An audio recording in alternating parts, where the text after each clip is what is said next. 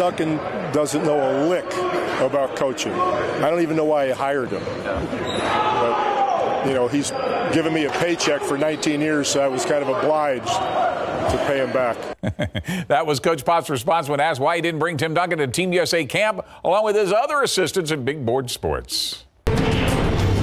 Team USA training camp opened today in Las Vegas with the Spurs' Gregg Popovich as their head coach. You can tell from our open, Pop was in a very good mood following their first workout, so much so he gave our Larry Ramirez a one-on-one interview while the two walked across the court about the Derrick White named to the team select team that is charged with getting Team USA ready for competition.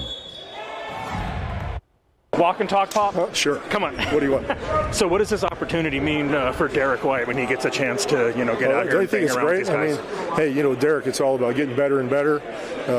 And playing against these guys, it's exactly what the doctor ordered.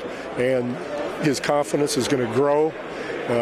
And I think he's going to have one heck of a year. And this sort of a situation really helps him get there. After scoring big with his buddy Pop in Las Vegas, Larry is going to hit the casinos tonight with that hot hand. With more, let's take it live to Las Vegas and our Larry Ramirez. Hey, Larry. Hello, Greg. Yeah, as you said, Pop was in such a great mood after practice today, and still, it surprised me that he said yes to my request. He did, and it turned out to be awesome. He is such a funny guy, and as you also mentioned, Team USA opened up FIBA World Cup training camp today, and they'll train here for the rest of the week. After Las Vegas, they'll travel to Los Angeles and Australia for more training before reporting to China the end of August for the tournament. One hot topic today was the players who are not here rather than the 17 who said yes. Months ago, 35 players were selected, but 30 of them withdrew. Names like James Harden, Damian Lillard, and Anthony Davis. Pop and assistant coach Steve Kerr are not worried about those who said no.